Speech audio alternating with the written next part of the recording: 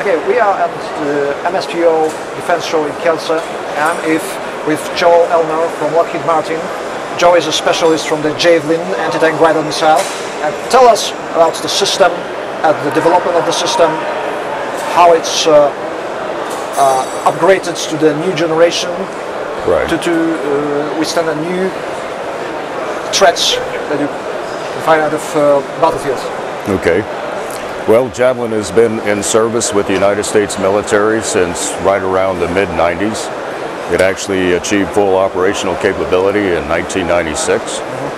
Since that time, we built over 45,000 Javelin missiles, 12,000 Javelin command launch units. It is the mainstay brigade combat team weapon for the United States Army and Marine Corps, and is projected to remain in service until the year 2050. It has been upgraded over time to keep pace with the emerging threats. There are some upgrades currently underway for the system. Two upgrades actually oriented at improving the missile, and one upgrade that's oriented at improving the performance of the command launch unit. What these upgrades will do is reduce weight, improve range performance against targets. We'll be able to virtually double the capability to detect, recognize, and identify targets on the battlefield when we go to the upgraded systems.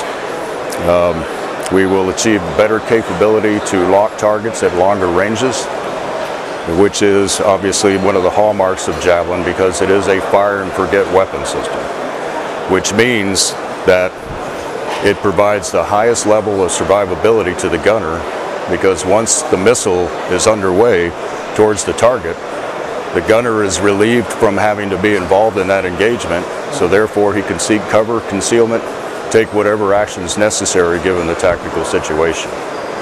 So we believe the Javelin brings a lot to the Polish forces, especially Territorial Defense Force, because it is a very easy system to use and extremely easy to train.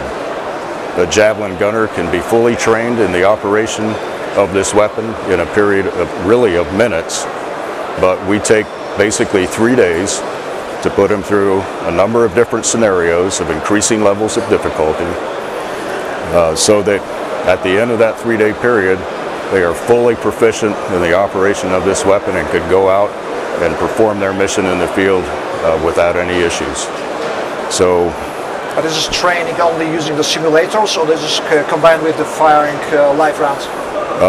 There is no requirement at all to do any live firings with Javelin. All the training can be done via indoor simulation. We do have an outdoor trainer as well, so if the force wants to go out and use the laser scoring capability to work on techniques, tactics, and procedures, they can do that with the system. But this is not only the Javelin can do, this is much more possibilities to use Javelin even in the vehicle system, that's right? That is correct.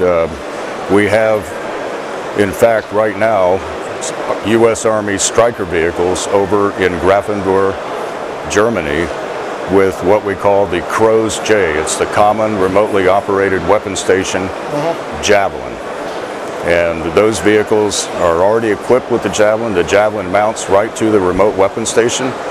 So it's actually controlled by the operator inside the vehicle remotely. And so now the gunner doesn't have to actually exit the vehicle to deploy the Javelin. It can be deployed just sitting on the vehicle with that remote weapon station. And the fact that it's installed on the remote weapon station now, because we have an improved capability to detect, recognize, and identify targets at longer ranges, we can take full advantage of the missile's capability to engage targets out to 4 kilometers and even beyond. Javelin has shown itself to be able to engage targets out to ranges of 4 3/4 kilometers and actually even beyond 5 kilometers. So, and I might also add that Javelin has a very good minimum engagement range capability as well. So that if you want to use this weapon in urban terrain for close combat, you can. It's a 65-meter basically minimum range engagement. So literally in half of the length of a football pitch, you can use Javelin, where some other weapons aren't quite as capable of those short ranges. They don't fuse an arm until they get out to more like 200 meters to 400 so even meters. Urban fights, you can use the Javelin. But you mentioned there's about 1,000 Javelin missiles around the manufacturing. How many countries actually use the missiles, the anti-tank guided missiles, Javelin?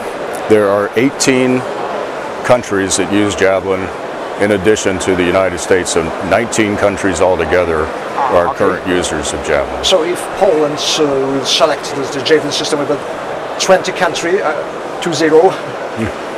Yes. Wow, this is interesting. If indeed they're the, you know, we're also trying to sell Javelin to some other countries besides, you know, Poland, new customers, if you will. So yes, it would be great to have Poland be the 20th customer for Javelin. Okay. Yeah. So that's basically it. Thank you much for the conversation. Thank you. Appreciate it.